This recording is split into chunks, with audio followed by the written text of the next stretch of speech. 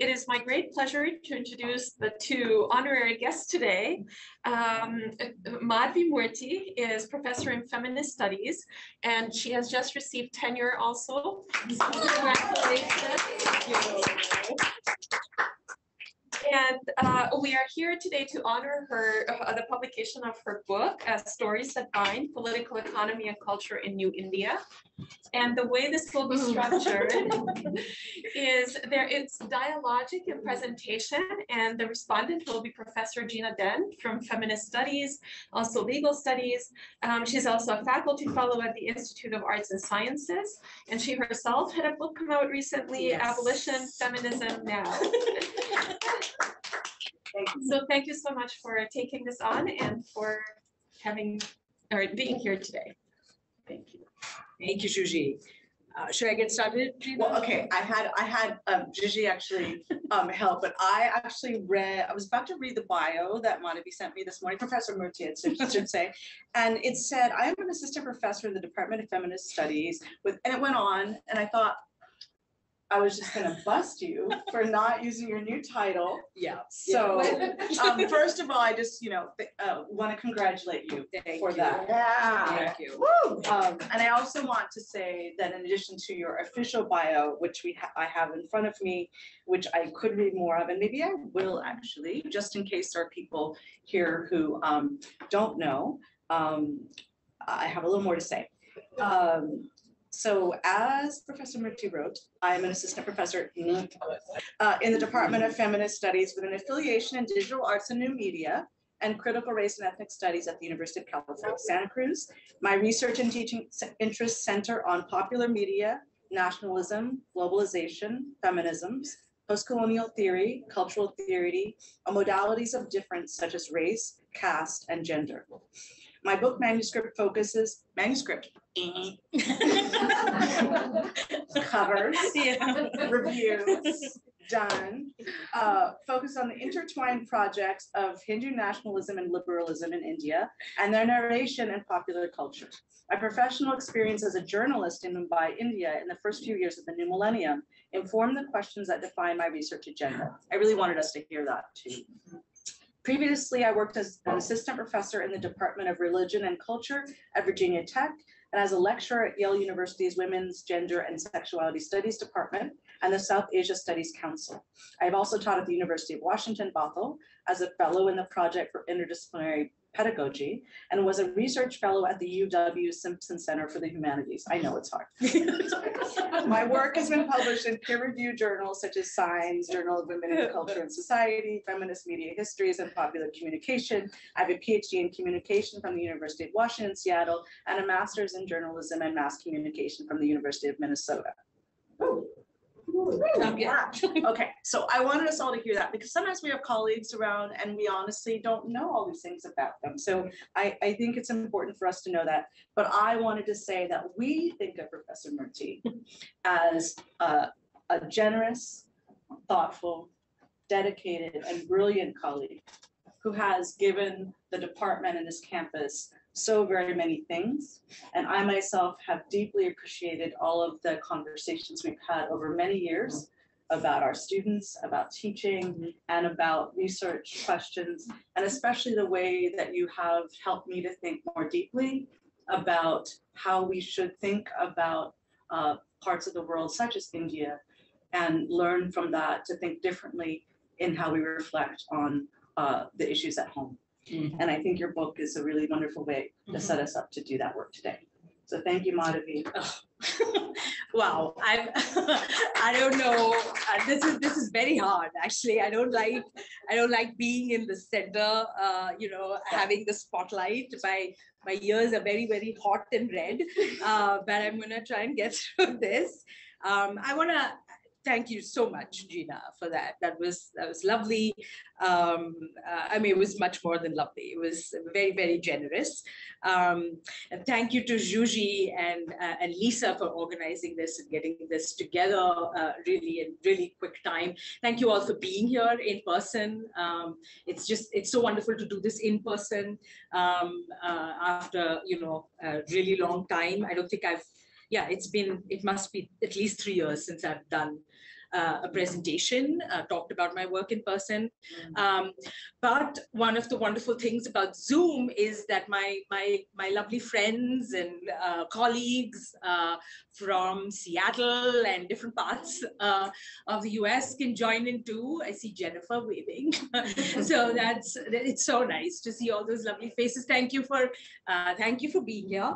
So I'm going to get started. If you'll excuse me, I'm going to read because I have a tendency to tell long and convoluted stories. And so, it's reading from written text allows me to center the points I want to make. I'm going to tell you stories, of course. The book is about stories, but reading the text might be easier. So let me begin.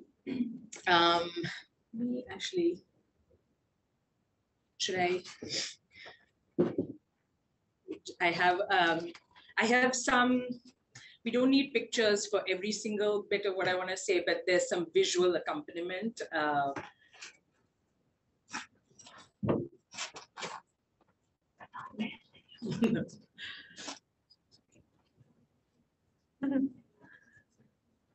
Yeah. Oops. No, this is not it. This is it. Yes.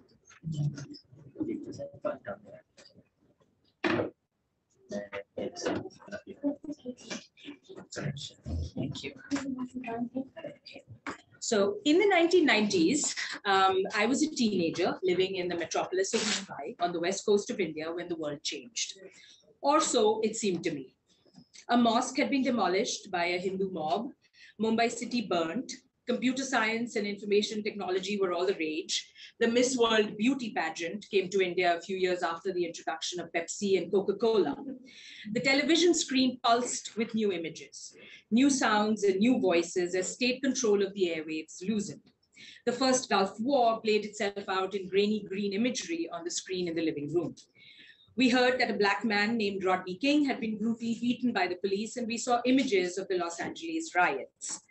We didn't know who O.J. Simpson was necessarily, but we saw images of the police chasing his white Bronco, and later we stayed up very late, or did we wake up very early, to hear that he was found not guilty of murdering his ex-wife and another man on those newly liberated airwaves.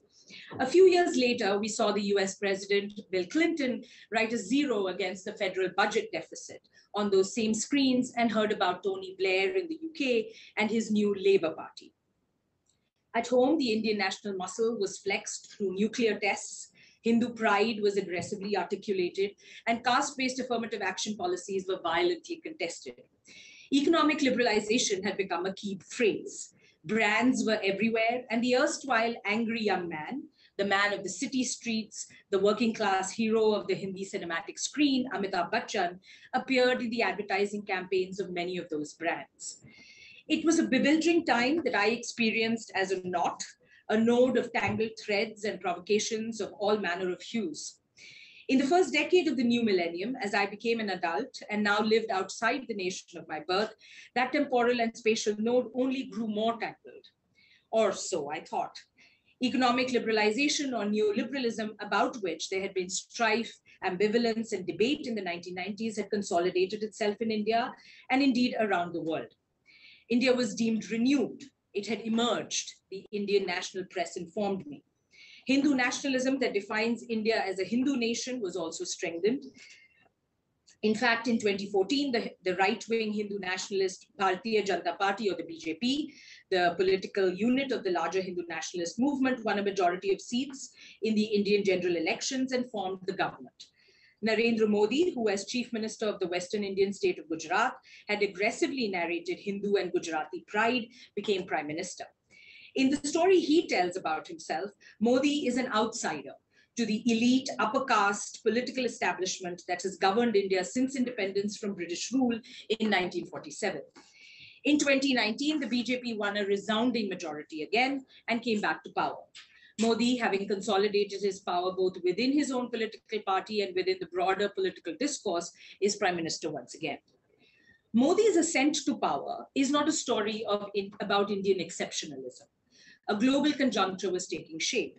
The specificity of the Indian story brings into relief the complex articulations of a conjuncture that is global in shape. India resides within this conjuncture not as an exception, but as a significant geopolitical node.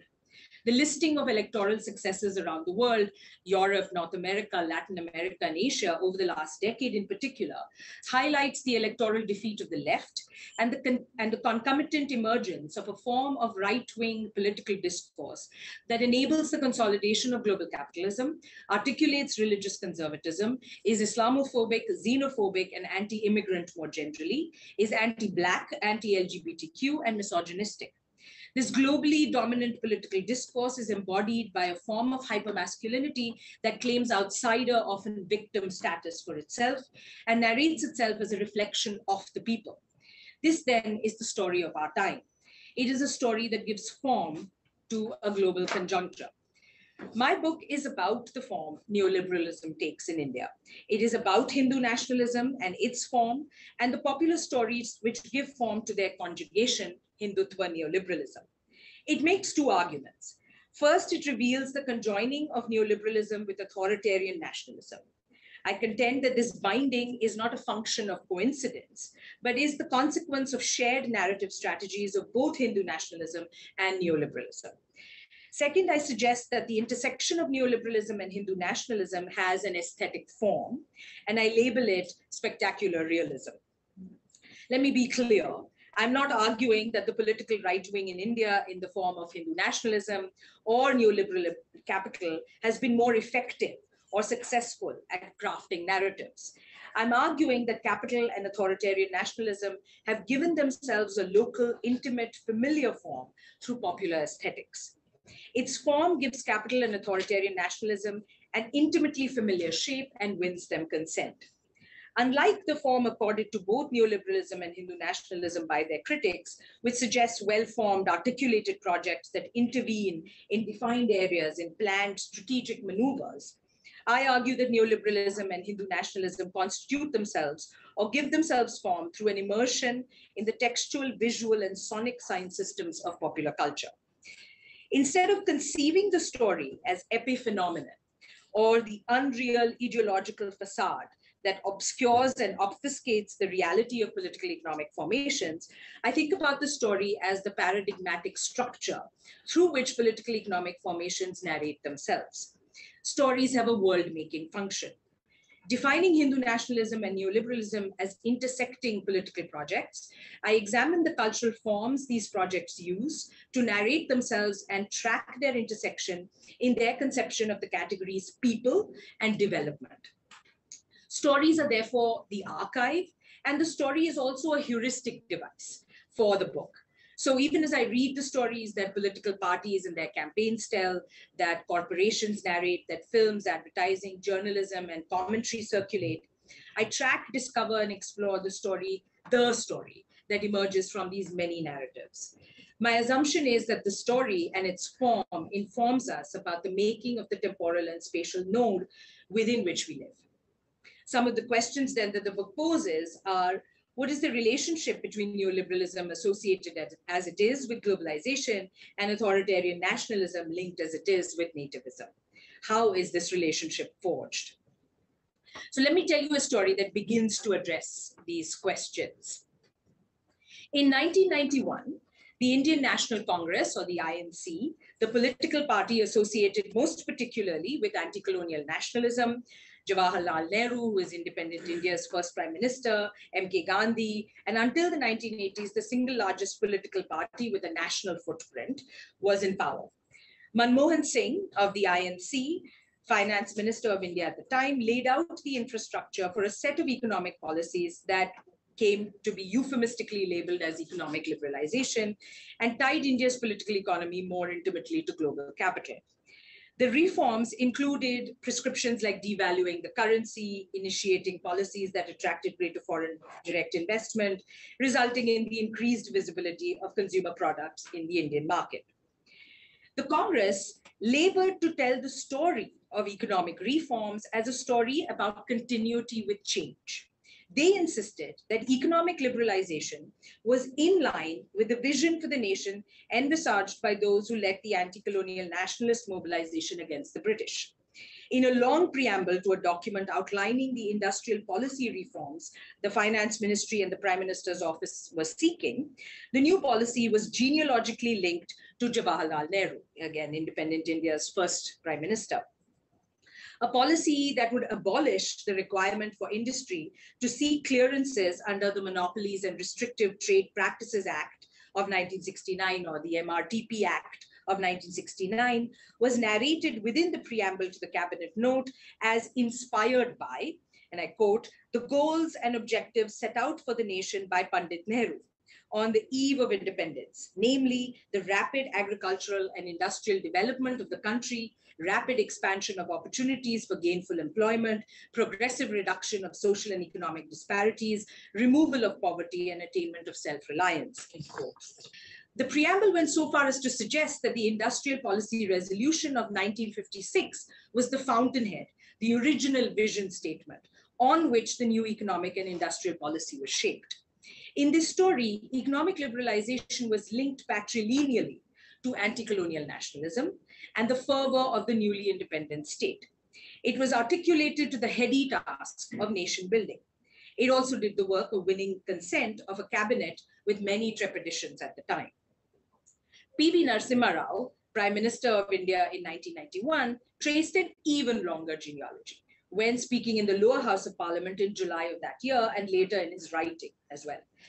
Quoting from a Sanskrit Subhashita, which is a short epigram that contains a message typically in the form of a maxim, Rao asserted that the economic reforms initiated by his government had, quote unquote, salvaged the prestige of the nation because, and here I'm quoting, the wise, and the Sanskrit term, the term he used, quoting from this maxim, Sanskrit maxim, was Pandit. Now, Pandit can be translated to mean the learned one, wise, right? But it is also a caste term because only Brahmins can be Pandits, right? So, as in the previous quote, I mentioned Pandit Nehru, right? So it's only Brahmins who can. So it's also a caste term, but it can be, of course, translated to mean learned people, the wise one. Yeah. So Rao says the wise or the Pandit or the Brahmin, when faced with untenable circumstances, find a way out by giving up half of their possessions, end quote. Such a move avoids complete destruction, and the wise or the Brahmins can thus use the salvaged half of their possessions prudently to win back all they had lost. Referencing the fiscal crisis and the controversial decision to devalue the currency, as well as liberalize certain sections of the economy, Rao eschewed their modern provenance in political economic theory and linked such policy decisions to Brahmanism and articulated it to an ancient national culture. The nation here was also feminized, and the policy makers, i.e. the embodiment of the state, were masculinized as her sons who had strived to maintain her honor and prestige. The patrilineal linkage to Nehru and the ancient Brahmins was a piece of this larger narrative that reproduced the nation and the state in familiar gendered sign systems. To use Peng Che's evocative phrase here, there was a surfeit of culture in this narration of economic liberalization. Let us think some more, though, about this inaugural story of economic liberalization, because it establishes a very significant link between liberalism and Brahmanism that it defines as indigenous and native. That link is crucial to the intersection of Hindu nationalism and neoliberalism. Political theorist Ajay Gudavarti has argued that liberalism allows for incremental change, accommodating dissent, so that dissent doesn't flower into a radical challenge to social and institutional hierarchies. More importantly, liberalism's centering of the individual and its conceptualization of freedom as the capacity to separate from social collectives, such as caste and class-based communities, engenders the spatial and social segregation of the same collectives. Liberalism's philosophical tenets underline freedom in their discourse and in practice effect segregation and separation along the lines of social and economic hierarchies. Gudavarti has argued that Brahmanism similarly is, and I quote, essentially a philosophy of separating and segregating social collectives along caste by birth, and that it co-opts and accommodates moments that emerge in opposition to it and tones them in its own color, end quote. Tracing the history of the domestication of the English language, the language of colonialism in India, gender historian Shefali Chandra has also tracked the history of the amalgamation of liberalism with Brahmanism. Chandra's work shows us that battles that were waged around the domestication of the English language in the late 19th and early 20th centuries exacerbated caste-based hierarchies and served to Brahminize Indian culture. Narrating economic liberalization as continuity with change, as the INC did, was thus in line with the central tenets both of liberalism, but also Brahmanism. More importantly, the INC sought to win consent for neoliberalism by narrating it as indigenous, as emerging from the cultural soil of the nation itself. In order to do so, it narrated the nation and its culture through Hinduism, caste, specifically Brahmanism, and gender. What was established early in the story of economic liberalization was the significance of the Patchel line and an embodiment that emphasized caste and masculinity linked to the nation. Even when other elements of this original story about economic liberalization were disavowed, for instance, the connection to Nehru was later completely disavowed, the suturing of patriarchal nationalism, caste, and neoliberalism remained in place. The story of the intersection of neoliberalism with Hindu nationalism is in fact a story about masculinity, aggrieved, obstructed, incomplete, aggressive, and on the move, spectacularized into authority. And this is one of the lines, thematics that the book attempts to trace. Attendant to feminism's call to be vigilantly self-reflexive of the epistemological and conceptual categories we use ourselves and how those might enable and disable certain social formations, my specific interest here is to examine culture's imbrication with political economy through the heuristic device of the story. I expressly do not turn to culture, therefore, to critique the essentialism of political economy. Because as cultural theorists like Robert Young have shown us, the genealogies of culture and race are deeply imbricated and intertwined with the political economy of colonialism and colonial desire. There is no safety, therefore, in culturalism. Moreover, culture often becomes encoded as the feminized appendage to masculinized political economy. It would not be unfair to say that popular culture is in fact constituted as the feminine other of masculinized political economic projects. My intervention here is to trouble this ossified and gendered disciplinary and methodological mind. I therefore read political economy as a story too, as a story about our time. I read it for the science systems it deploys, the narrative strategies it uses, and the affective story it aims to tell. And most importantly, I read both the popular cultural story as well as the story political economy narrates to interpret its form. The attention to stories allows us to intervene in that conjuncture by imagining different ways of telling the stories about our time. Culture's co-belonging with politics means eschewing, I think, the epistemological binary that conceptualizes culture as either resistant or as ideology. This epistemological binary assumes the culture of the state and the political institution as ideology and the culture of the people as radical resistant. I think instead about culture as the story, the paradigm that gives form, that makes sensible or tangible politics, economics, development, nation, and the people.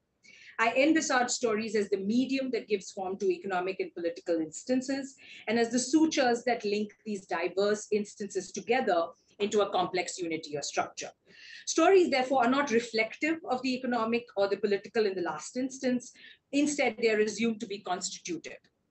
As such, stories do not represent a false consciousness. Instead, they are the only modality through which we attain, maintain, and reinforce consciousness itself. Sailor Ben Habib has argued, in fact, that culture presents itself, and I quote, through narratively contested accounts, and that to be and to become a self is to insert oneself into webs of interlocution. It is to know how to answer when one is addressed and to know how to address others. Stories are a significant terrain, therefore, of political struggle. They are the ground on which hegemony is attained, struggled over, and reinforced. Stories work to express political projects in ways that will win consent. Stories are complex, unstable scripts, themselves encoding several different stories into a contingent unity. So having defined stories in that manner, let me now tell you 3 stories. A story drawn from popular culture, a story about Hindu nationalism, and a story about neoliberalism and global capital, as a way to narrate the form that brings Hindu nationalism and economic liberalization together. Here, through a reading of these 3 disparate stories, I want to define the contours of the narrative form that I'm calling spectacular realism. While I reveal the shapes, or attempt to reveal the shapes, lines, and curves of spectacular realism in each of these stories, I want to emphasize that it is only through the methodological maneuver of reading them together and consistently holding the 3 stories within a single analytical frame that the form itself comes into relief. So let's begin. In the hugely popular, this is the first story drawn from popular film. In the hugely popular 1987 Hindi film, Mr. India, directed by Shekhar Kapoor, the nation comes to be embodied by a commoner, specifically a common man. This arm Hindustani, common Indian, ekes out a living by teaching the violin. Orphaned himself, he is the caretaker of and bhaiya or brother to a group of orphans who live with him and his friend Calendar in an old decrepit home he rents from a ruthless landlord. He struggles to make the rent and pay the bills to run the house each month. The ordinariness of Arun Verma, our common Indian, is emphasized through the ill-fitting sport coat, trousers, an unpressed stained shirt, and a misshapen hat that he wears through the length of the film. It is also represented through both his guileless voice as well as his quiet dignity in the face of the many tribulations he endures. What transforms this common man into Mr. India is a device that was invented by his scientist father, which when activated renders its user invisible to the eye. Arun Bhaiya is thus an everyman, because as an orphan who appears to know very little about his parents, he is ostensibly unmarked by the patriarchal family's investments in class and caste lines.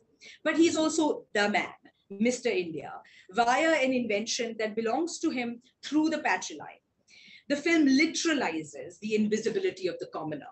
He is unremarkable, unnoticeable, one in a mass, and transforms it into a superpower.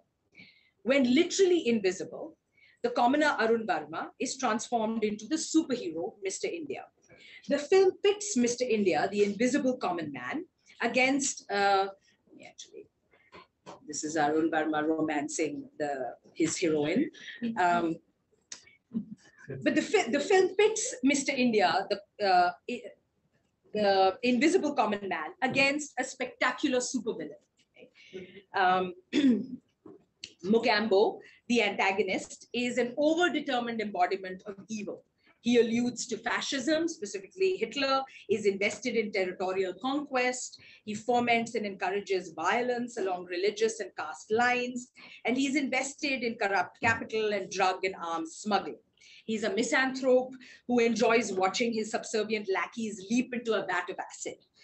His Mephistophelian costume in red, black, and gold, his garish makeup and hair, his menacingly booming laugh and catchphrase, where he speaks about himself in the third person, Mogambo Khush hua, that makes Mogambo happy, all work to transform him into both comic book evilness and spectacular supervillain. Let me just, because this is so iconic, I have to, thank you, Lisa. I have to play. I hope you can hear this. Mogambo. Khushu. Mogambo. Khushua. Okay, then yeah, so that's the catchphrase.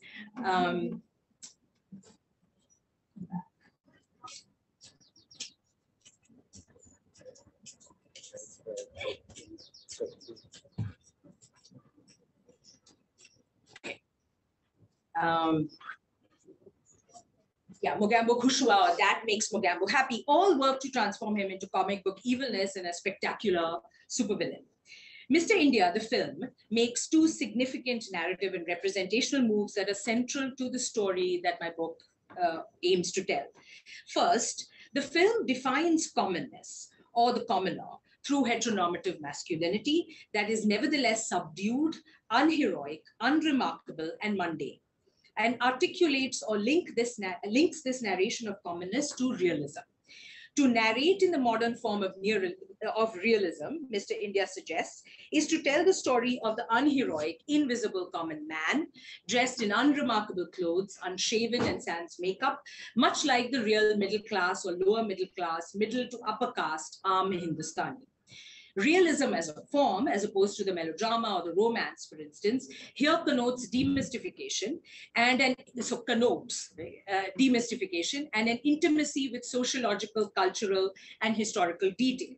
In other words, the character of Arun Verma can be read as realistic, not because he is lifelike necessarily, but as a consequence of conventions that define realism as the narration of sociological details and an embodiment of unremarkable unheroicness. Sociological details render Arun Verma a commoner.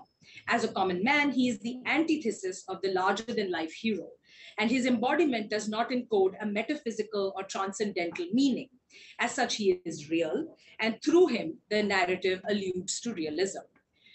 But Mr. India does more. Cinematically, the film links this particular investment in realism to the narration of that which is spectacular. In other words, the film links realism to sensationalist drama and indeed the distinctly unreal. Arun Verma may be unremarkably real, but Mr. India is sensationally unreal, spectacular, and literally invisible. Mr. India and Mogambo are larger than life. They come to embody mythic conceptions of good and evil, and as such, they are spectacularly in excess of the conventions of characterization deemed necessary by sociology, history, and ethnography. We can thus define the narrative form of Mr. India as spectacular realism. To be clear, realism here is defined as the simple and simplistic enumeration of sociological, cultural, and historical detail through textual, visual, and sonic signifiers. These would include costume, makeup, or the lack thereof, spatiality entailing shooting on location rather than on a set, referencing or alluding to known and established historical events, using local dialects, slang, colloquialisms in dialogue, and starting from the new millennium, increasingly shooting with in-sync sound rather than dubbing the dialogue over the visuals. While Mr. India is set in the metropolis of Mumbai, realism as a form has in fact come to center the small town upper to middle caste male, particularly in cinema in the new millennium. This form of realism is associated with modernity itself and the coming into maturity of both the nation and its predominant storytelling processes. The spectacle or the spectacular harkens to the tradition of melodrama, which film scholar Ravi Vasudevan has narrated as a form of storytelling that formulates subjectivities that are at once personal, intimate, and public. More specifically, the spectacular is a strategic, and I'm arguing often cynical appropriation of the melodrama and its ability to twine the intimate and the public. Let us also be clear that the spectacle, as we are defining it here, this is crucial for me, makes specific allusions to the nation and capital as affective concepts. The spectacle defines a concept, idea, or belief as transcendental. In other words, as outside the bounds and limits of the mundane tasks of meaning making and analysis. There's no argument that Mogambo is evil. As such, it connotes an irrefutability to the concept or belief. Mogambo's villainous deeds, land grabbing, violence engulfing neighborhoods, the exploitation of the poor, and the violent extraction of surplus value feel real. These can be analyzed and a critique can be formulated through that analysis, but Mogambo himself does not look or sound real. He signifies evil, and that evilness is irrefutable because it transcends the limits of analysis. His unreal sensational persona makes him memorable as a character.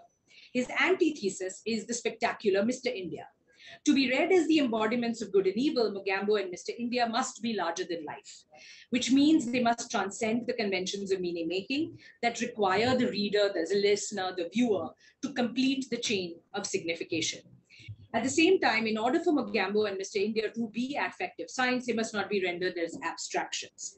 Instead, Mogambo and Mr. India are authoritatively defined as good and evil through the spectacle. As a narrative form, spectacular realism combines and deliberately entangles realism with its emphasis on ethnographic and sociological detail with the sensationalist masala or melodrama of the spectacular. Realism provides the warrant for the authority of the spectacle. To put it differently, the spectacle rests on the foundation provided for it by realism. While narrative form has typically been studied in the context of film and literature, my book tracks the form of spectacular realism within political and economic discourse as well, which reveals to us the ways in which nation and capital are narrated as transcendentally given authoritarian conceptions backed by the analytical weight of the real commoner. So let us then consider another instantiation or expression of the form of spectacular realism, this time from the arena of party politics. In 1992, 5 years after the release of Mr. India, the Hindu nationalist movement destroyed a 16th century mosque in the northern Indian city of Ayodhya. The demolition triggered anti-Muslim pogroms throughout the nation. As scholars such as Arvind Rajgopal have showed, various mobilization strategies were used by different Hindu nationalist groups in the 1980s to galvanize the public that culminated in the demolition of the mosque. One key mobilization strategy was the Rath Yatra, or journey by chariot, undertaken by L.K. Advani, a senior and seasoned political leader of the BJP. The chariot is a significant symbol within Hindu mythology, particularly within the stories that are a part of the epic Mahabharata. Here, Krishna, described as an avatar of Vishnu, designated as the creator in the Hindu trinity of gods, and worshipped as a god himself, takes on the role of a charioteer during the climactic battle scenes of the epic and renders a set of arguments about morality, ethics, and creation itself. Those arguments have circulated as the Bhagavad Gita, which has been defined as one of the central texts of Hinduism by British colonialists, native elites, and by Hindu nationalists. Within this narrative, Krishna is both common as the mere charioteer and spectacular. He reveals himself as the supreme transcendental power God himself. During the Rath Yatra, the chariot and its representation within the Mahabharata was yoked to the symbolism associated with the second significant epic in the Hindu pantheon, namely the Ramayana, which narrates the story of Ram as a morality tale. The Rath Yatra, as a performative event and a tool for political mobilization, used this accreted symbolism of the chariot and was designed as a spectacle. A Toyota minibus was dressed to look like a chariot. The discourse of Hindu nationalism has consistently described the cities of Somnath, Ayodhya, Kashi, and Mathura as holy temple cities for the followers of Hinduism that were deliberately desecrated by quote-unquote Muslim kings or Mughal emperors like Aurangzeb and Babur. The BJP's chariot traveled from Somnath in the western Indian state of Gujarat to the northern Indian state of Ayodhya, thus tracing the geography of wounded Hindu pride as narrated by the discourse of Hindu nationalism. Writing his memoir over a decade after the Rath Yatra and the demolition of the mosque, L.K. Advani linked the spectacle of the Hindu nation, complete with the narration of a king who embodied morality itself, and an epic battle between invaders and the nation defined as bounded space and culture, with the mass of real Indians, namely the Hindus. The Rath Yatra was a performative instantiation of this linkage. Through the symbolism of the chariot, Advani and the BJP demanded that the Rath Yatra be read as more than a political rally, and instead as a spectacle in which the Hindu nationalist movement sought to define the Hindu nation as irrefutable. What is also significant for our purposes here is the manner in which the spectacle twined the intimate with the public. In Advani's narration of the experience, people came out to see, greet, and pay obeisance to the chariot. They were less interested in the political agenda of the BJP and its particular stake in the temple mobilization. This reverential and curious interest in the chariot is narrated by Advani as the reality of popular common Hinduism. The chariot, argues Advani, and I quote, acquired divinity as a consequence of a popular form of Hindu worship through which common people see the manifestation of the divine in any idol or object, a tree, a mountain, a river, or a lake, etc., that they believed is sanctified, end quote. Using this, quote unquote, deep-rooted religiosity that is intimate in the sense that it is a relationship between an individual in community and an object, the Rath Yatra, twined it with the public, that is, a particular discourse of nationalism. Advani notes that although the people's response to the Rath Yatra was mainly religious, the focus of his speeches was on nationalism. Defining the Rath Yatra's public reverence as the reality of the common Hindu, it was also then twined with the spectacle and the mythic symbolism of the chariot, and thus to the Hindu nation by the story told by Hindu nationalism. This story of the Rath Yatra, as told by Hindu nationalism, relies on the character of the common Hindu. So this is what realism is. This is real.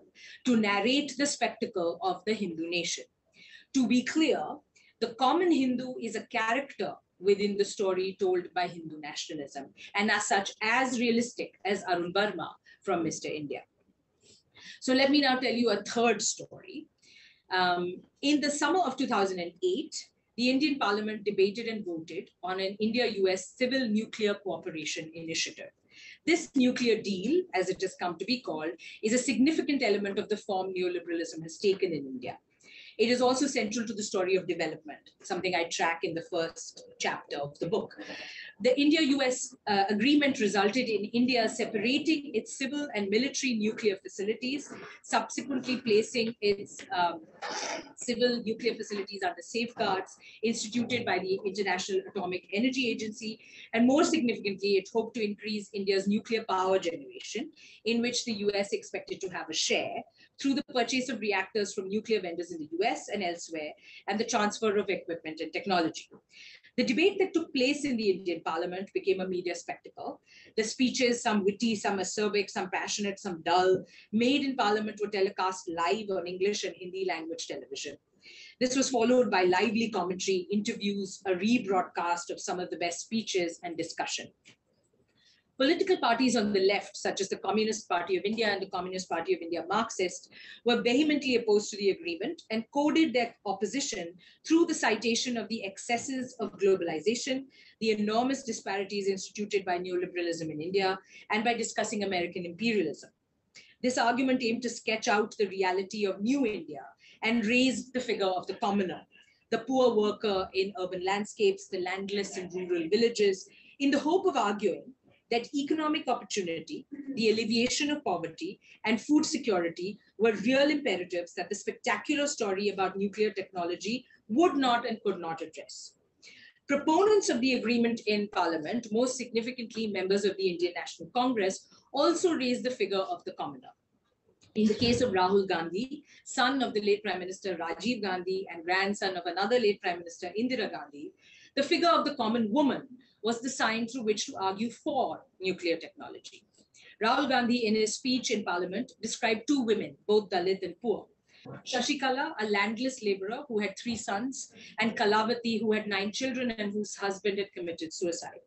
He argued that the energy security that nuclear technology would provide would work to alleviate the poverty of people like them. Subtly alluding to the then Senator Barack Obama's speech at the Democratic National Convention in 2004, Gandhi said that he had decided to speak not as a member of a political party, but as an Indian, and concluded his speech by suggesting that Indians should no longer be worried about how the world would impact them, but instead should focus on how they could and would impact the world. This argument, unlike that of the left parties, twined the commoner with nuclear technology and the spectacular with the real. It was an argument that won the day in Parliament. Perhaps even more significantly, it was the story that resonated most powerfully within Indian popular culture. The 3 stories we've tracked here are located in distinct analytical, disciplinary, and narrative spaces. Mr. India within popular cinema, the Rath Yatra in real politics, political science and history, and the nuclear deal debate within political economy. But all 3 share a narrative form, that of spectacular realism. Literary critics have argued the narrative form is an ideological act in its own right, with the function of inventing imaginary or formal solutions to unresolvable social contradictions. In other words, ideology does not precede and then invest in informed symbolic production. Rather, the aesthetic act is itself ideological. The story of our time is a story about spectacular realism. To reiterate, in the story of Hindutva neoliberalism, the spectacle of capital and the nation is suitor to the realism of the commoner in order to win consent for the conjuncture. In the story of Hindutva neoliberalism, the spectacular requires realism. Stories are unstable scripts, however, and so one of the things I do in the chapters is, even as I track the story of the intersection of neoliberalism with Hindu nationalism, I also trace the contours of an unruly story, or what I'm calling an unruly story. This unruly story is a narrative that does not quite follow the semiotic and affective logic of the story. It speaks in a different cadence sometimes. It can function as a deconstructive lever, unraveling the story of spectacular realism sometimes. And at other times, it employs its world-making function to point to the shape of a world undefined by neoliberalism and Hindu nationalism. So I want to conclude with a reading. This is part of my conclusion, with the reading of the 2015 film Tamasha, or Spectacle. Central to Tamasha's argument, this film's argument, is its conception of realism and the spectacle. Through the book, I track the form of spectacular realism which performs the discursive labor of suturing the commoner, the Aam Admi, to the spectacle of capital and authoritarian nationalism. That discursive labor aims to win consent for Hindutva neoliberalism. Tamasha inverts, I'm arguing, the discursive logic of spectacular realism as a form. The film suggests that it is capital and patriarchy that translate and transform our protagonist in the film into the commoner. As such, that commoner is a falsehood, the opposite of realism. The protagonist of the film, the story goes, is powerfully acted upon to play the character of the commoner. Enacting that character is a traumatic experience, a trauma that is staged and experienced every single day. In order to unshackle himself from the trauma of living a lie, our protagonist must find realism. This brings us to the binary of heart world, dil dunya, that Tamasha's plot sets up for its protagonist. To unshackle himself from the lie that the world is enforced upon him, he must turn to the heart. Or to find his happily ever after, he must find the heart. But what is the heart? What does it want? If Ved, our protagonist, is caught between the heart and the world, and if the world, that is dunya, is the dominant story, the story of capital, then the heart, or dil, appears to be the symbol for the story that does not labor to reproduce capital. Thus, the dil dunya binary would suggest that where dunya, or the dominant story, is the history mapped out by capital, dil, the story that the heart spins, is that which interrupts dunya and creates an unease in our protagonist. In dunya, our protagonist is a commoner in groveling service of capital and patriarchy. He mouths the jargon of the corporation and is asked to be an individual, even as he is simultaneously told to be a cog in the wheel. In the world, he must be his father's son and capital's knave, displaying his unique selling point, USP, at all times. As such, Ved in the world labors to reproduce the very structures and institutions that alienate him from himself. But like Ved, we must circle back to the question that continues to elude a response. What exactly is the heart? Is it a mirage, as Ved suggests at one point in the narrative, that appears restorative like water but is actually parched like sand? Is it the lover standing, beckoning from a distance? Is the heart a space outside the bounds of capital and patriarchy? Does it always already exist? Does it require discovery? Having set up the Dil Dunya binary, Tamasha does a curious thing. It aims to sidestep and bracket the bipolarity of binaries. Tamasha suggests that the self that is not alienated from itself, the real self, does not simply exist as the polar opposite, as an essence of the dominant story. It must be crafted through careful storytelling. It must be constituted through a journey of deliberately asked questions, Safar Nama Savalonka. There is nothing unself-conscious about the heart.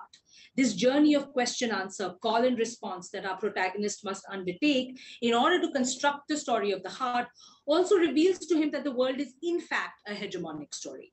It is not an immovable reality, but a powerfully constructed imperative. It must consistently work to win consent.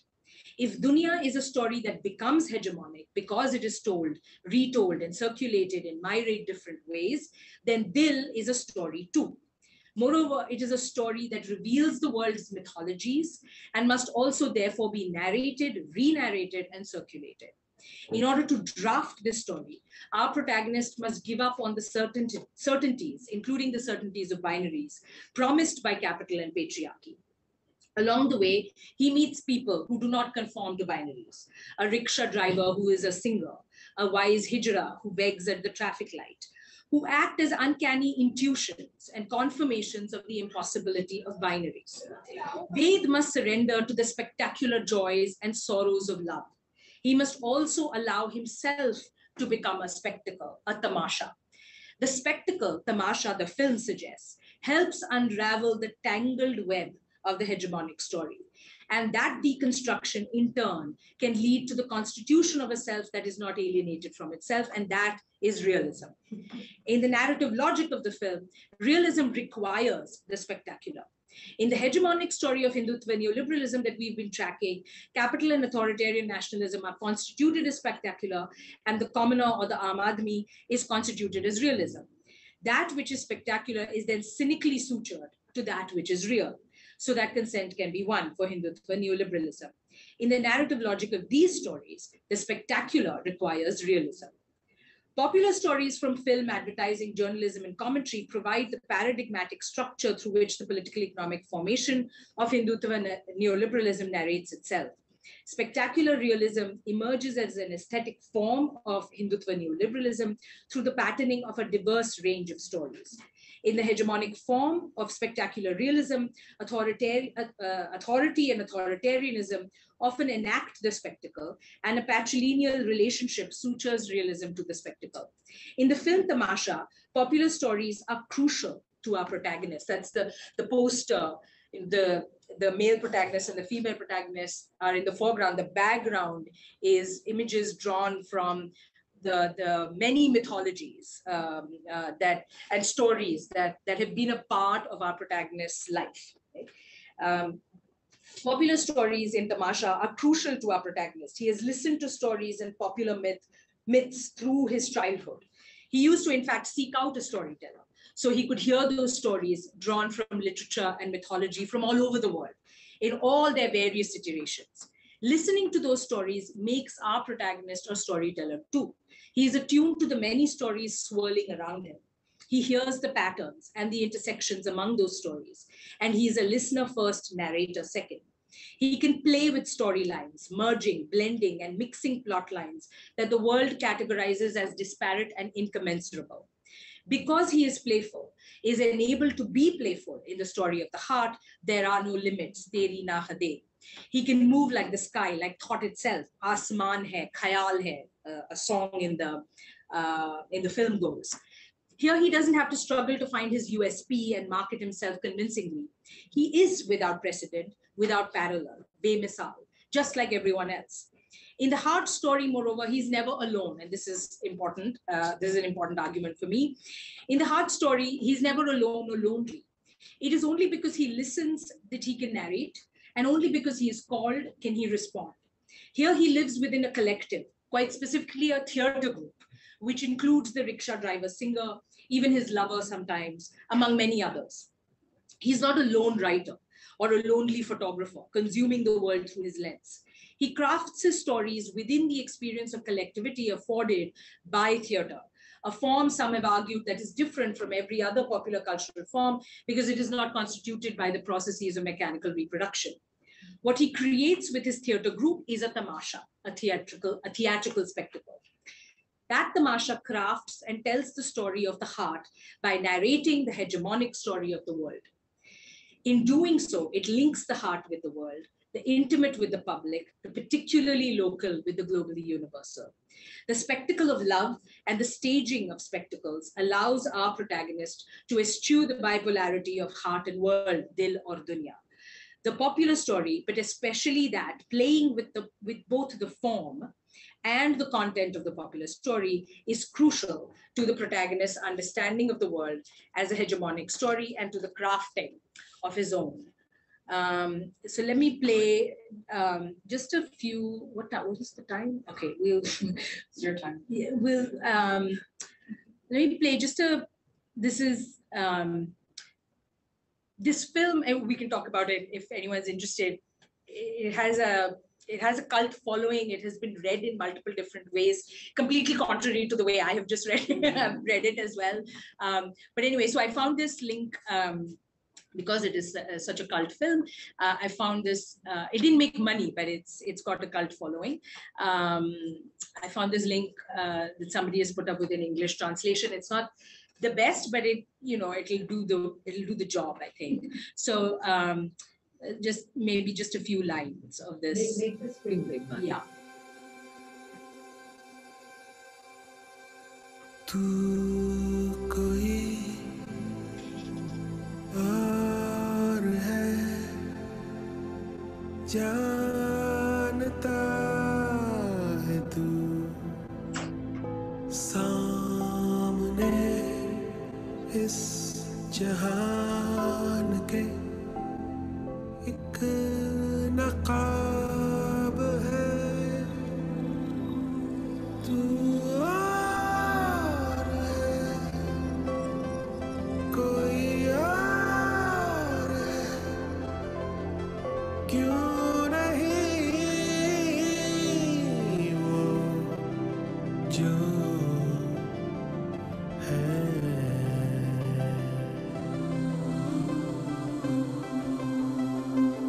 तू जहां के वास्ते खुद को भूल कर अपने ही साथ ना ऐसे जुल्म कर खोल दे वो गिरे जो लगाए तुझ पे He hasn't not that you could only tell that the word is बोल दे तू कोई और है चेहरे जो ओढ़े तूने वो तेरे कहाँ है सामने आ खोद सब जो है दिल में बोल दिया सामने आ खोद सब जो है दिल में बोल दिया तेरे रास्ते ख्वाब है तेरे साथ जो उम्र भर चले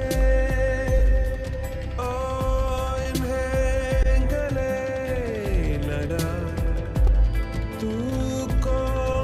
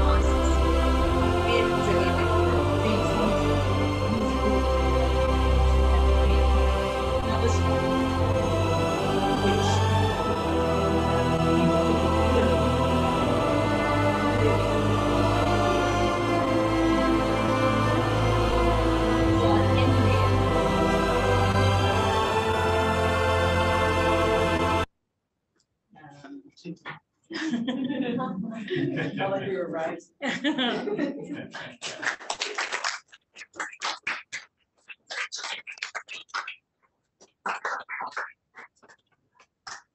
you so much, Madhavi. Thank you for listening patiently. That was maybe too long. It's so crazy to be, as you said before, in person doing this, right? Because we've been practicing on Yes. Zoom for so long. Yes. So, and I want to recognize that there are so many people here who might also want to just ask questions. So in our little scheme that we invented, I was going to ask some questions, so I will. But then also we'll obviously open up so people can enjoy with us, and we'll get to the celebration part. Don't worry. Yeah. First of all, I want to thank you for this book, which I read for, I guess, the second time in preparing for today, and I realized that I had read it, I guess, differently before, doing different things with it, and in coming to it for today, I really wanted to think about some of what really was in your biography about where you were, right, before starting this. And the reason I say this is because the study of popular culture, as you and I have talked about before, has really been, in some ways, unfortunately transformed in the contemporary moment, very much along the lines of the neoliberalism that you described, where objects that are popular are often treated as if they're high cultural objects and can both bear the same forms of scrutiny and then also are can be analyzed with the same modalities that those are analyzed with. And this text, which I mean, it's deceptively thin as a book. As someone pointed out to me earlier, it does have small print, but it's not only that. It's actually that, as you revealed today, and as you linked these three different stories, that the complex argument of producing the notion of a spectacular form, which both has these differences inside of it, but at the same time still functions, requires a really complex series of arguments. So I just wanted to underscore the thinking, which I think all of us can actually witness here in listening to this talk today, how much you've read, how much you are forced to translate yourself into a kind of US-centered audience to write for Rutgers University Press for this, and to write at this particular moment about contemporary works. And I happen to think that sometimes we don't acknowledge how difficult it is to write about the present moment. And you have done that by trying to pay attention to the various different areas where you find our stories, and yet not collapsing one into the other. And so I like the way you set up your talk for today, which I didn't hear in advance, by the way. So because you move from the, I believe, 1987 film, right, to the 2015 film, and you are then demarcating a particular period for us, which obviously you're also experiencing as an Indian citizen, but also in the US, mostly. So I wondered if you could talk a little bit more about how some of your influences, Stuart Hall seems incredibly necessary for you. And I would venture to say he'd be pleased by the way in which you not only use his work, but model your work on some of the aspects of his work that he felt were most crucial. And by that, I am referring back to the layering that you are attending to, and the various ways in which you are not trying to sediment identities, but rather constantly revealing the motility, and yet the ways that these stories nonetheless can still have the label of a spectacular form. So I just wondered if you could talk a little bit about both maybe your background as a journalist, and then how you came to study the theories applied to popular culture, and then how that led to your book. But I'm also just interested in maybe tacking onto that, what it meant for you to be writing this book living in the US. Okay. Oh, wow. I know it's like a lot. Yeah, no, that's great. So let me, maybe I'll tell, well, one story. And, the journalism, I've always said this, I've said this in the classroom. I've, said it often when I'm presenting my work in these bios, right? That it was a brief period, really, in terms of temporality. It was a brief period, and it feels like a different lifetime. But it was really crucial in shaping the kinds of questions that have then given shape and form to this book. I came to journalism thinking that writing and reporting would enable me to understand the worlds within which I resided better. But what I, in fact, got from that experience was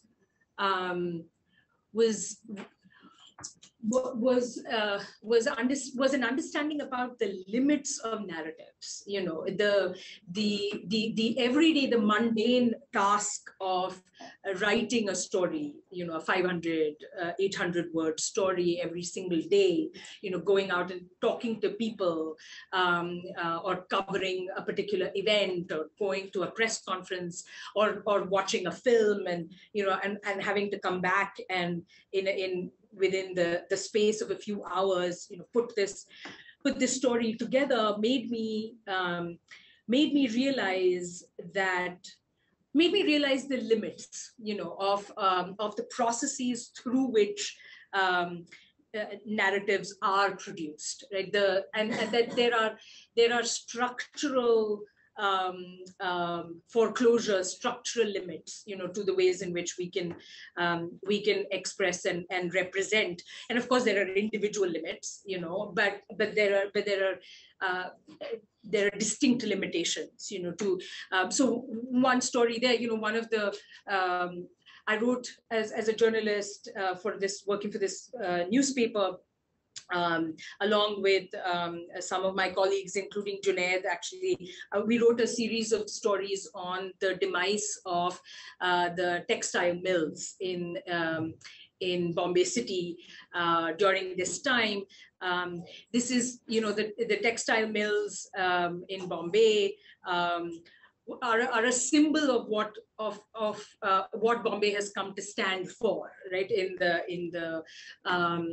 the popular story that is told about India, it's the textile mills that, in part, that enable Bombay to be defined as an industrial city. So the demise of the mills was not just the demise of a particular kind of industry. It is the demise of, or it is a shift. The working class neighborhoods, around which grew around these mills have shifted and changed. So this was a this was a radical shift that was basically taking place right before our eyes, right? And we had to, again, in the contemporary moment, in present time, write about it. And I would, this one particular, so it was a series of stories, but this one particular story I remember in particular, as I went, a number of the mill workers in different mills were staging different kinds of protests. And their demands were actually, their voiced demands were very basic, which is they were seeking a better, the rhetoric was keep the mills open, but what they were in fact seeking was a better voluntary retirement package, right? So this thing about voluntary retirement, they're being forced into retirement, and they would be given a lump sum amount of money. That lump sum lasts for about a couple of years, 2 or 3 years at the most. But they were seeking, in effect, a better voluntary retirement package. The rhetoric was, keep the mills open. But So there were different kinds of protests. One of these protests that I went to and then wrote a story about, this is what I mean by the distinct kind of narrative limits that are in fact encoded within these narratives themselves. The story I ended up writing, I realized, right, presented these workers as despondent, even though this was not necessarily, this was a part of the story. It was not the full story, but it's what came out most predominantly in the story that I wrote about them, right? That they were despondent. This was a sort of hopelessness, in the about this time. Yeah. And these experiences, this story in particular, but many experiences during this time when I was working, when I was a reporter, made me want to think more, about stories, the processes through which stories are written, like what kinds of, how do we, nobody is, what it also distinctly showed to me, no editor, no chief of bureau was sitting behind, was breathing down my neck saying, you need to write the story in exactly this way, you need to frame it in this way. Nobody did that. And yet I was framed, right? And I was free, yes. I was free and I was framing, right? I wrote these stories that were, I mean, they were more or less in line, right, with the hegemonic story, right? So that's the story. That's the experience that I wanted to make more sense of. And then and that's entirely kind of, that's a huge sort of motivational. It's the question that has stayed with me in the writing of the book. I often felt like I really, in some ways, wrote this book to help me understand what, it was for an audience of one. So this is also why it feels nerve-wracking now that it's out in the world. But it was written, it was almost like this diary, that I was writing to make sense of these questions that have stayed with me for a couple of decades at least. And this is why I began the talk also with, being a teenager in the 1990s, and these are the questions that have stayed with me. The Stuart Hall and that's the other story that I've told in a small piece I've published elsewhere. I found Stuart Hall. I like telling this story. I found Stuart Hall in the British Council Library, right, in Bombay City. Now, the British Council Library is a vestige, sign, symbol of British colonialism in, different parts of the third world, right?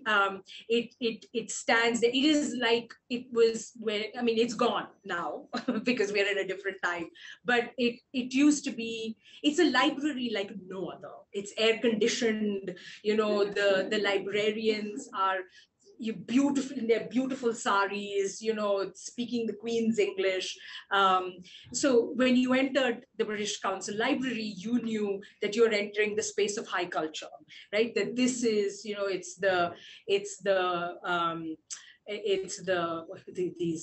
Keats and the Byrons and the Shakespeares and the and everybody else, right?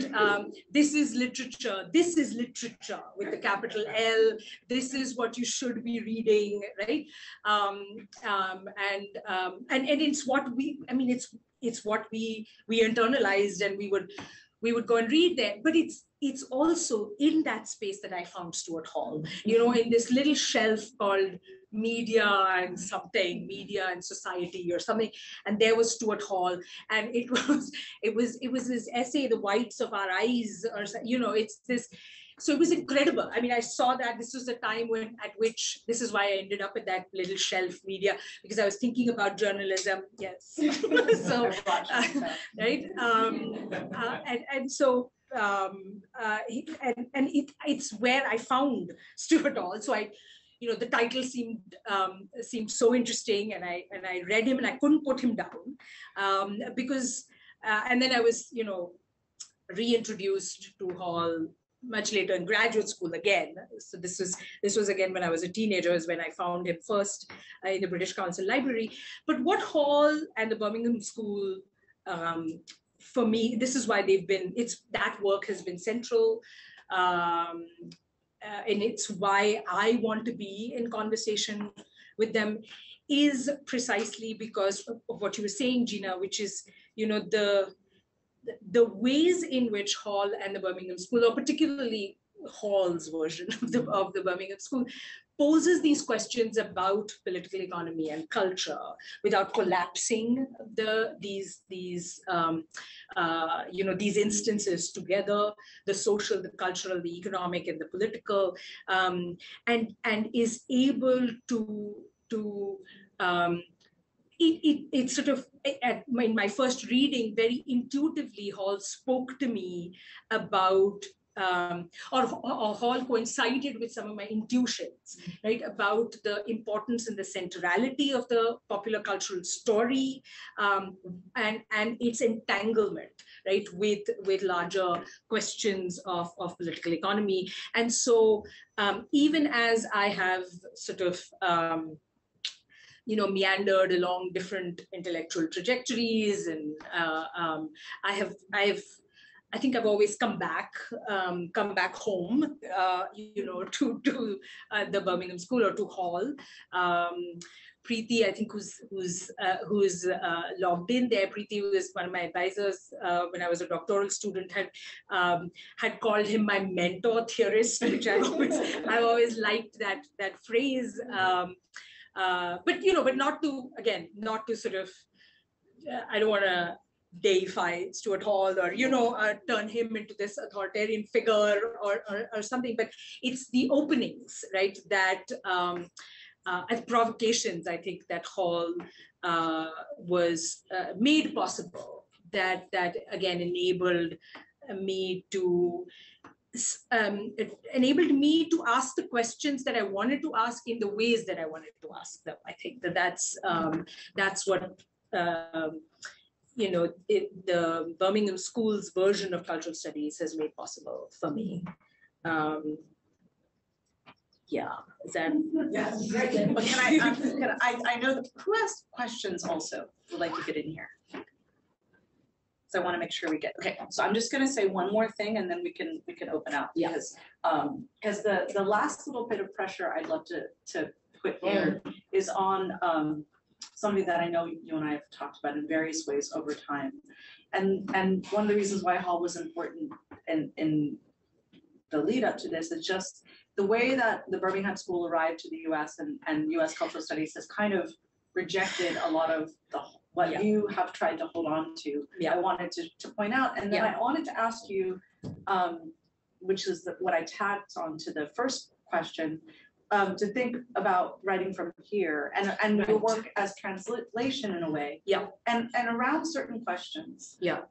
So there's so many terms that you're using that are familiar to all of us, but you're using in a particular way, and you're trying to get us to understand, as mostly non-Indians who are probably going to be reading this, how to think about neoliberalism, for example, but not in the same way we recognize it, right? Or to think also about class and gender, but to add religion and caste in a different way. I couldn't help but hear so many resonances of things that are familiar from Black experience, which are also somewhat in your book, but about the invisible man, this whole mechanistic structure that can actually allow him to be invisible, but in a very different historical moment, in a different situation. And so I just thought it'd be good for everyone to hear just a little bit about I'm thinking now, for example, about the book called Caste that was published. Isabel Wilkerson. I just forgot the name. I know, that's why I'm raising it. I'm saying, there's a lot going around using terms that appear to be the same, but I think it's really important to say out loud maybe why those translations don't work so well, Mhm, and what in particular you're trying to tell us about how caste is functioning, about how religious difference is functioning, but also that so many of the stories that you tell have to do with this kind of invitation to a newly formed middle class, which is emerging, which is part of the story. And so I just wanted, before we open up further, to put a finer point on some of that. Yeah. So I think the way I'll, and I didn't answer that question about writing from here, right? But that's important actually. And I think maybe the way I'll answer this question is to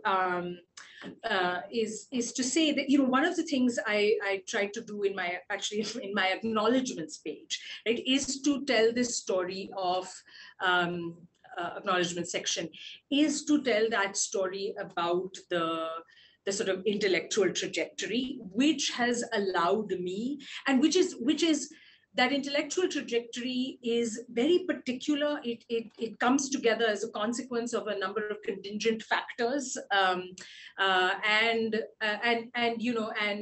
the contingent factors, certain individual particular factors, both to do with me, but also my relationships with people and institutions.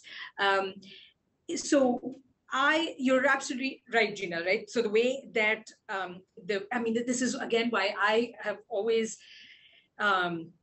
centered, and when I teach, I keep saying, the way I am talking about cultural studies here, I'm talking about the Birmingham School of Cultural Studies. This is a very particular instantiation of culture and cultural work, right? And because it is not how cultural studies was taken up in the US, right? Necessarily. And I am, while I might be in conversation with some of that, that is, that has not been as significant, right, to my own journey, because I was trained in communication, and because my which is this, again, this broad interdisciplinary field, and because my advisors gave me the space to really craft my own program, which allowed me to turn to Black cultural studies. It allowed me to turn to women of color feminisms. It allowed me to turn to literature and literary theory. It allowed me to turn to cultural geography, right? It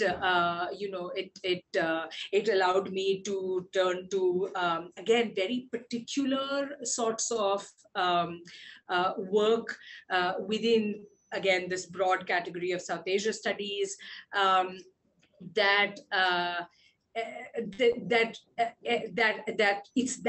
it's those sets of contingent factors, right? That very particular kind of trajectory that I think you see in narrative form in the book. So this is why, I'm at pains to say in the introduction, I try and hit back at this, and in the different chapters as well. I try to make this point.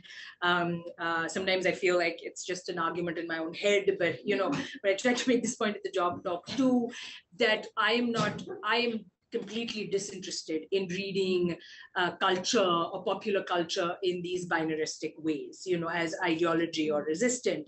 I am completely uninterested in, what I'm centrally interested in the book is to think about the stories which constitute the people as the people, right? I do not, the people come together as a category, right?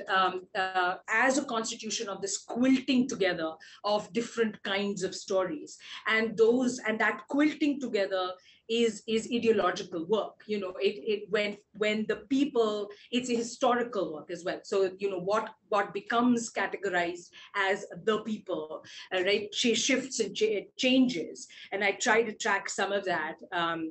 In this, at least in this, within this small time period that I'm working with, the more contemporary time period. And so I'm uninterested, not just that I'm uninterested, I'm critical of the move of turning to, you know, people's stories, and then you know, using those stories as a mode of critique, right, of sort of larger ideological structures, because that is precisely what this is the argument that the book is trying to make. This is precisely what capital is doing. This is precisely what Hindu nationalism is doing, what authoritarian nationalism is doing. And unless we have an understanding of the processes through which, right, the people are raised as the people, right, you know, we're not going to be able to work out this you know, this an effective enough critique. And the location, I think it's first of all, writing about the contemporary moment is very, very difficult because it's a moving target. You know, it's, things keep shifting and changing. You know, this. I mean, I had never thought. Why would I? Because this film wasn't made, right? I would have never thought that I would use a 2015 film. That there would be a 2015 film called Tamasha, called The Spectacle, right? Which I could then actually use. So you know, it's a moving target, but also it's writing from the US has been both. There are certain productive aspects of it, right? It has allowed me, for instance, I think, to be a part of certain sets of conversations. I think particularly around race or you know, or Black cultural studies, that I might not have been a part of, you know, writing from India. So I think there are some, there have been some deeply productive aspects to writing from a distance, writing from the US, and then there are distinct limitations, of course, right? You know, which, I mean, which we can talk about, but yeah, there are distinct limitations. It is, you know, it is. I mean, I'll just say simply that there is always a deep anxiety about sort of not knowing enough, you know, not being, just not knowing enough, you know, or having a certain skimming the surface, you know, be just literally just skimming the surface, and that is an anxiety. But I've tried to use that. You know, I might not always succeed, certainly, but I've tried to use that anxiety in productive ways, you know, and so. So I would say for me, it's both. It can be both productive, and then there are distinct limits from writing from a distance. I want to let others speak. Yeah, on your people. Radhika. Yeah, thank you so much, Madhavi. It was just it was so wonderful to listen to you. I'm so happy for you. I'm so excited that you're here to stay. I think we all knew that. Oh, I see. I'm sorry, I didn't make the connection. So of course I'm, you know, picking up on the word stories a lot right now, coming from, you know, having studied literature for far too long. Yes. But I'm sort of really appreciating right now, particularly how much the word stories kind of, you know, liberates us from, for example, the word narrative. So, you know, you've talked about modes of storytelling. You've talked about, you know, realism as mode of storytelling, the spectacular, how, you know, one is perhaps being instrumentalized by the other, depending on what story is being told. You've also talked about, I mean, if I think about all the stories that went into Tamasha, the idea of the Tamasha, the myth, you know, the myth, epics, legend, all sort of different kinds of stories that went into that. Also thinking about, you know, you mentioned writing your diary, and then I'm thinking about, you know, your journalistic work, so writing stories for that. Then of course there's the idea of, you know, just like story, telling a story or making a story for yourself, that element of morality to it. So there's like so much sort of richness feeding into the word story becomes so capacious here for us. And so I just want to hear a little bit more about, how that, I mean, I'm trying to think about how that works for you. And I guess I'm also thinking about, your sort of modes of perhaps gathering stories. So it's not just kind of popular stories that have been told, but I'm wondering if there was kind of a process of also listening to stories that haven't kind of, that are not, popular in the way that Tamasha is perhaps. Yeah. So, what was that mode of kind of collecting and gathering? Yeah. So again, I'm linking the question that Gina asked actually. So I think it's with your question, Radhika, the settling on this concept story, I think, has a lot to do with my journalistic experience as well, right? Because there we write stories. I mean, what's your go write that story, right?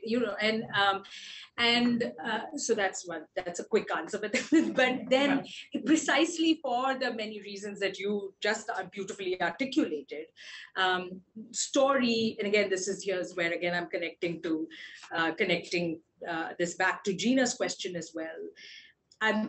Story rather than narrative, rather than discourse even, which I think for the longest time I was using the term in various iterations. I used the term discourse, but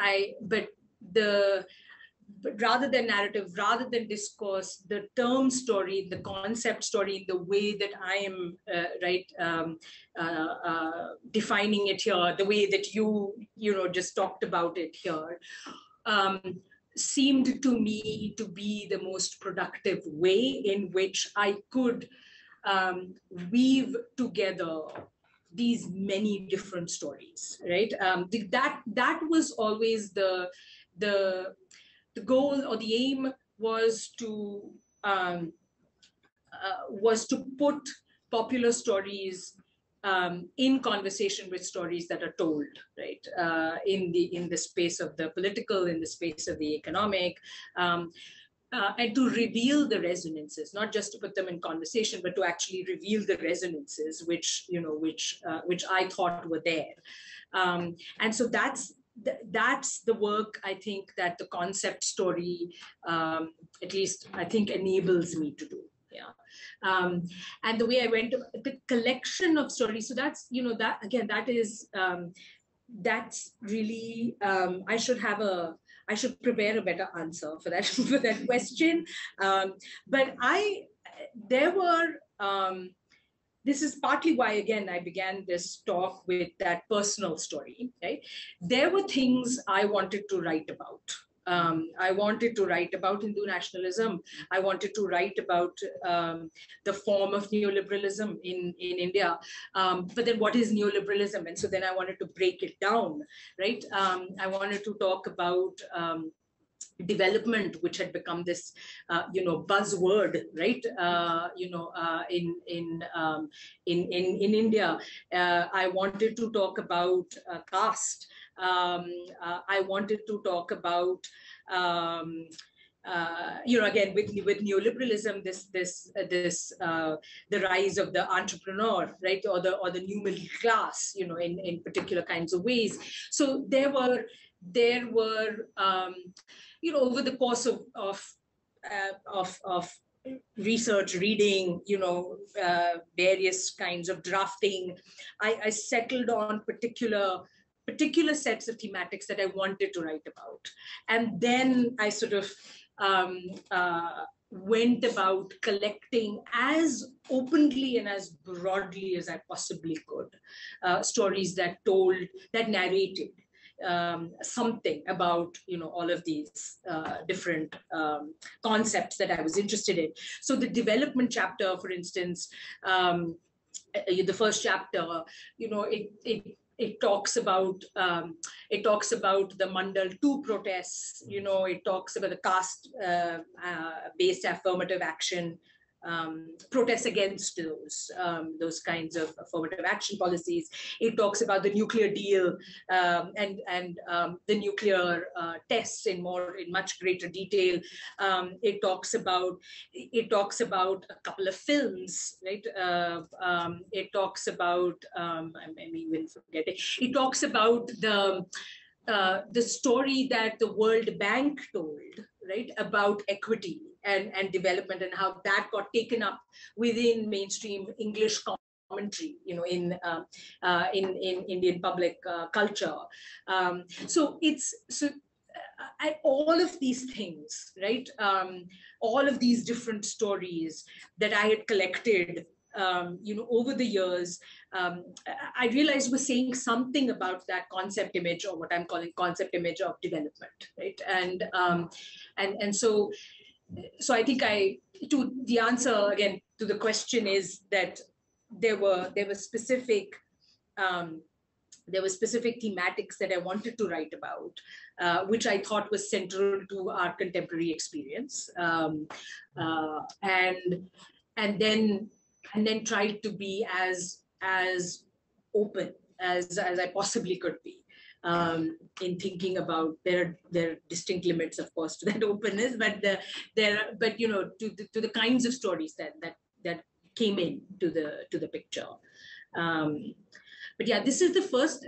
I also think I will formulate a better answer to that question. This is the first iteration of this book talk, and so, but I want to have a better, because there is a better answer. There is this to that question of how I went about collecting these stories. Yeah. Yeah. So thank you for that question. I also want to say thank you so much for talking about writing and translation, because I think that will resonate for a lot of us. For me just now, for a lot at some point.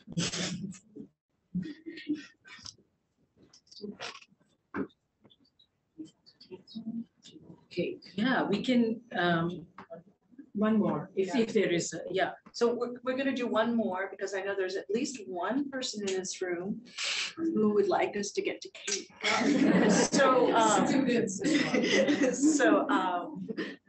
I think I saw one more hand up earlier. I had a question, but I mean, if there's, I don't want to be that one person. Well, I know you're always that one question. It's fine. Go for it. We like it that way. All right.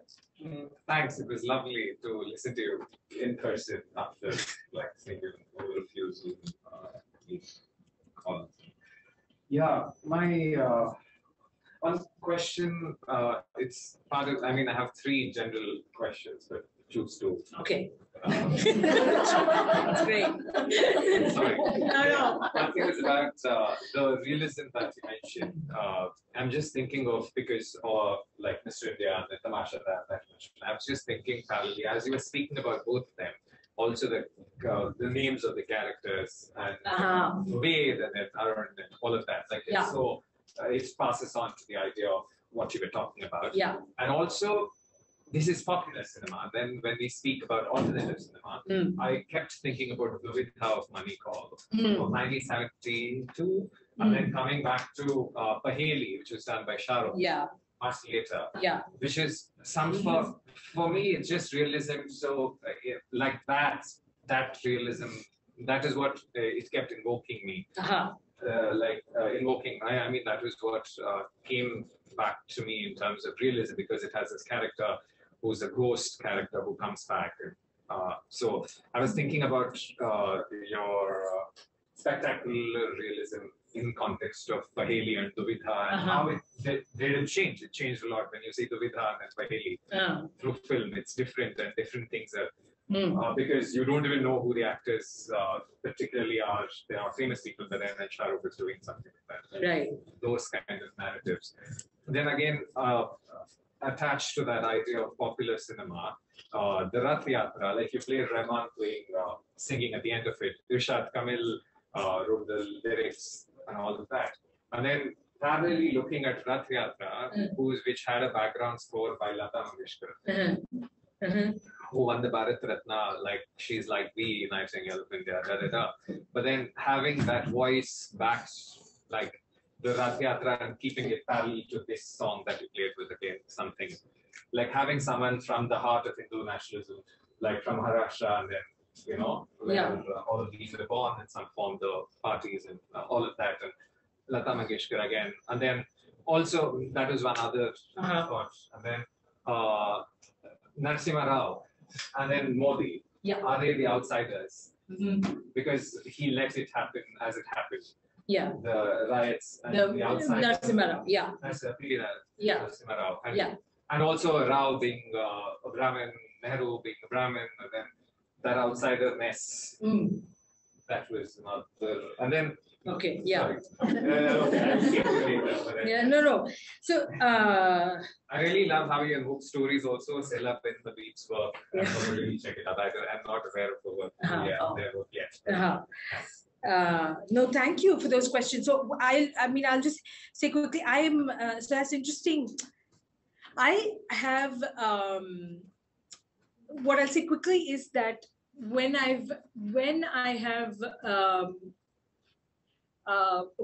brought in cinema in the book, I hope the talk didn't suggest that there's cinema, but there's a lot more, right? But whenever I have brought in Hindi cinema, mainly, there's one odd reference to another language film, but this is now my other question about South Indian cinema.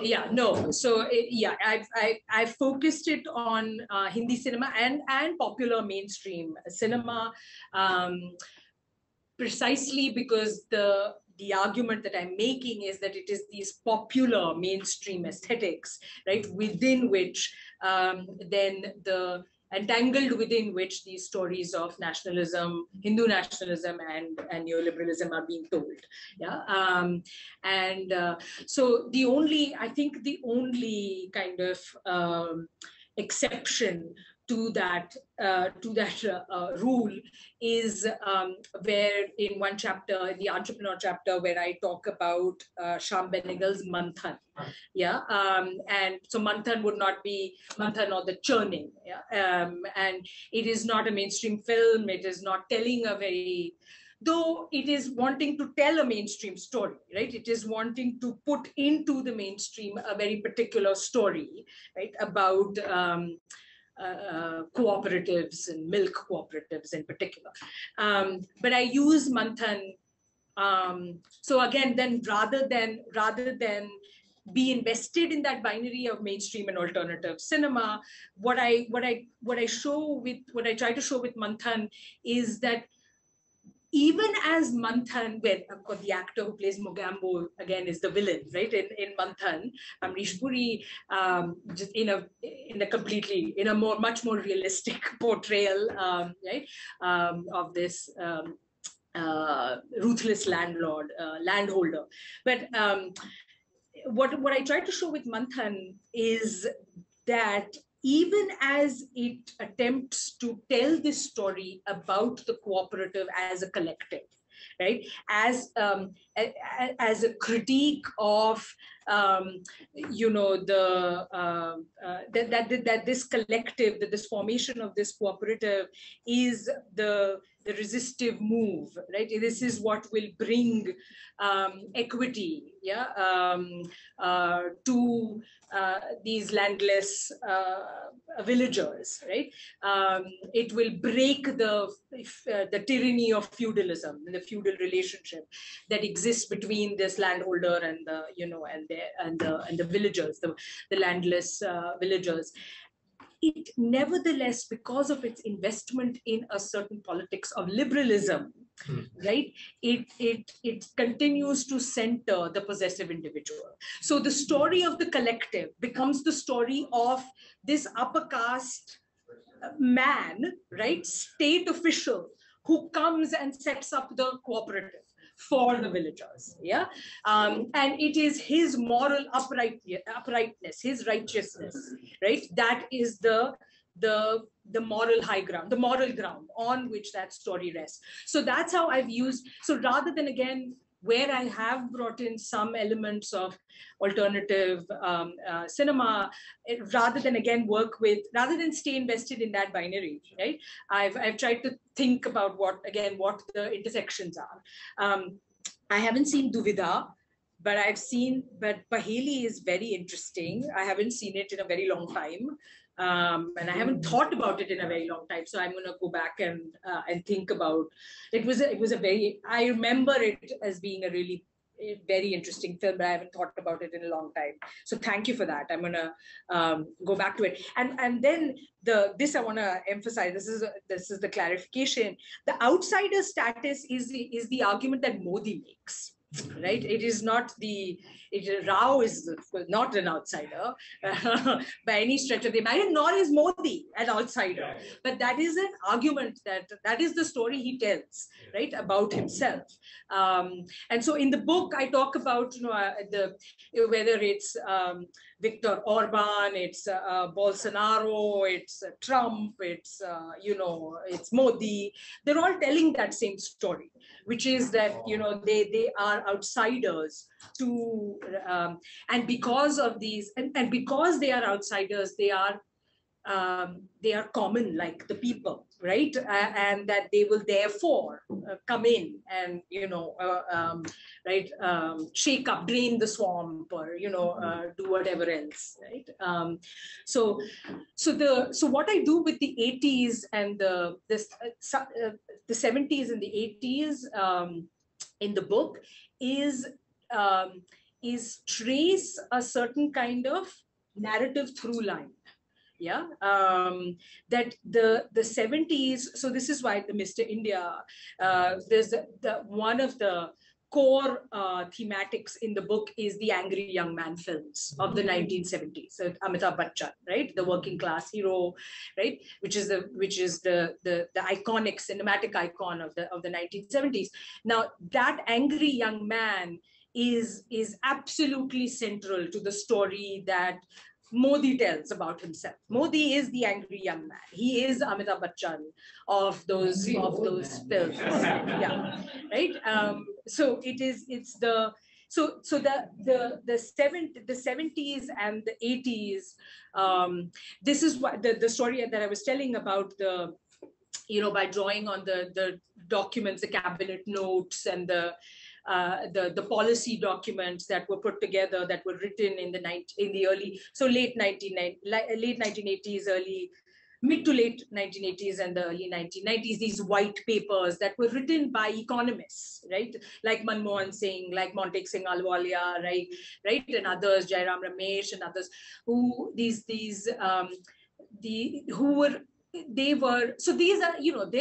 they're writing in economistic terms, right? But the story, this is why I sort of dwelled on Narasimha Rao's narration in Parliament. It's important that happens in Parliament, of what these reforms are, right? That establishes, so Rao is not necessarily calling himself an outsider, but the narrative that this narrative of continuity with change, linking, right, bringing in caste, gender, right, through, and then these sort of patrilineal relationships that were being drawn in that story, in my argument, becomes central then, right, to the later stories that come about neoliberalism. So now the story that's told about economic liberalization, of course, it completely does away with Nehru, right? Which for the Congress at the time was important to say that this is exactly like Nehru, this is exactly what Nehru had in mind, right? So because the cabinet had a lot of questions, there was a lot of concern and trepidation at the time. So we're not doing anything different. This is exactly like the 56 vision. This is that, but then it became, Nehru gets completely dissociated, disavowed, right? It's in fact called the license Raj, right? And the end of the license Raj. But what remains in place is that connection between Brahmanism, right? Between this kind of a certain kind of narrative about masculinity, right? The nation, and then economic policy. Yeah, that remains in place. So that's what I'm doing with the 70s and the 80s, is trying to trace that, is that through line. The 70s and the 80s enable then what comes to fruition, right? In a sense later, in the last 2 decades, in particular, is the argument. Yeah. All right, thank you, Madhavi. Thank you.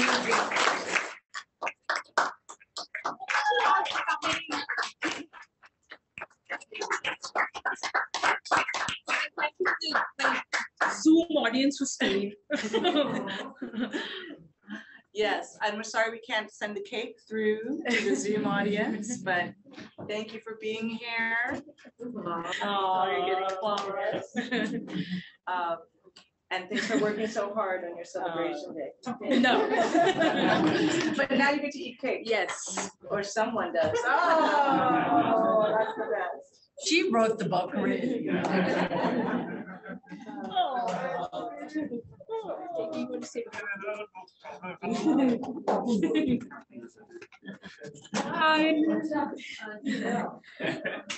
Thank you.